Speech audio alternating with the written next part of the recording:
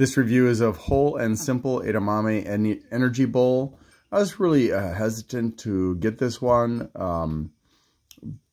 because it's, you know, I've eaten edamame and it's okay. I'm just not like really excited about it. Yeah, so there was a different flavor that I'm going to wish I had bought, but yeah. Okay, so this is from Canada. Here's the blurb and the instructions. I cooked this in the conventional oven. I decided not to use my little oven to cook it with convection. And there are 500 calories in a bowl, 22 grams of fat, of which 4 are saturated, 7 are polyunsaturated, and 10 are monounsaturated. No cholesterol, but 450 milligrams of sodium. That's a lot.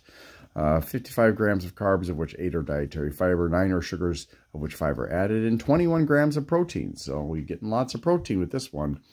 Let's see. There's peanut butter. No wonder I'm smelling peanut butter. Okay, so a lot of salt there from the tamari soy sauce. And the saturated fat is probably coming from the coconut milk. There's also xanthan gum, so it could give you some gas. It's got some sea salt, but it's actually really natural. So that's a really good thing, at least, even if it's not particular because of the large amount of salt as well as the saturated fat that's in here. But this is what it looks like.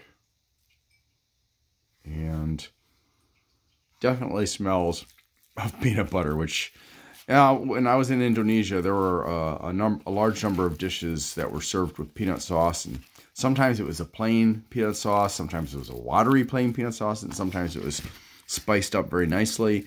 I am not a big lover of peanut sauce that is not spiced. So yeah, we'll see about this.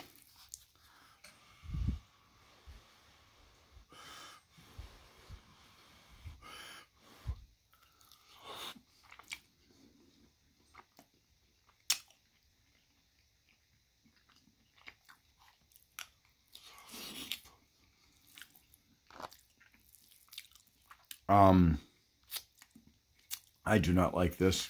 Partially it's the peanut, but there isn't a nice balance of non-salt spices to make this really pleasant. So I guess, you know, for peanut butter enthusiasts, you may enjoy this, but for me, this is not something I would ever want to eat again, even if it was free. It just doesn't taste good. I mean, I don't know how to fix it. Unfortunately.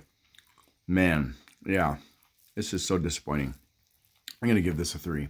Thanks for watching, and I hope you have a great day.